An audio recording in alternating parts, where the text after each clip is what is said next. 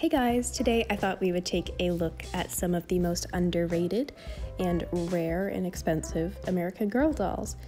These, of course, aren't all of them, but they are some of my favorites, and also shout out to I Dream of Johnny because it's where I got a lot of the ideas.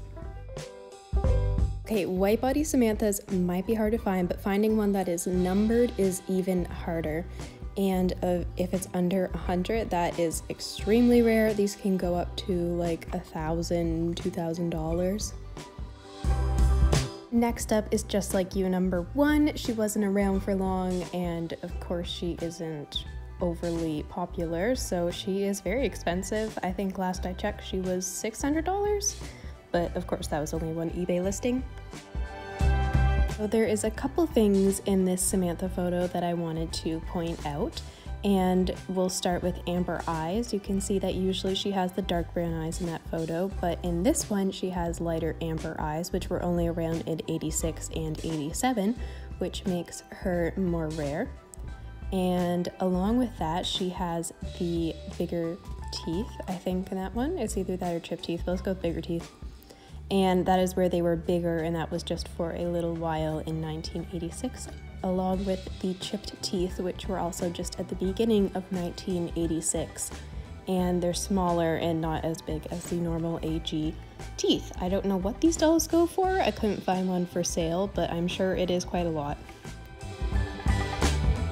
The next doll is of course Kanani, and especially Kanani when she has a box included. Kanani, her prices have gone down since in the past couple years, but she is still very, very expensive and hard to find in good condition. And if she has had a head replacement, that means she has the newer Jess mold, and that is even harder to find if you have the older Jess mold.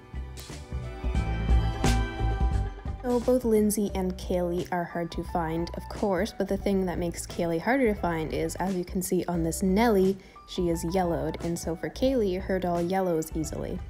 And so trying to find a Kaylee at all in her meat outfit without yellowed skin or even without a box is extremely hard and very expensive. And next is Sonali. Of course, she is hard to find. We all know that. She goes for crazy prices, although they have gone down a teeny bit now that we have new Sonali mold dolls. Last is what I like to call the pre-Samantha, or the good Samantha. The one on the left in that photo is the Pleasant Company Samantha, and the one on the right is the Goods Romina doll, which is what Samantha was modeled after.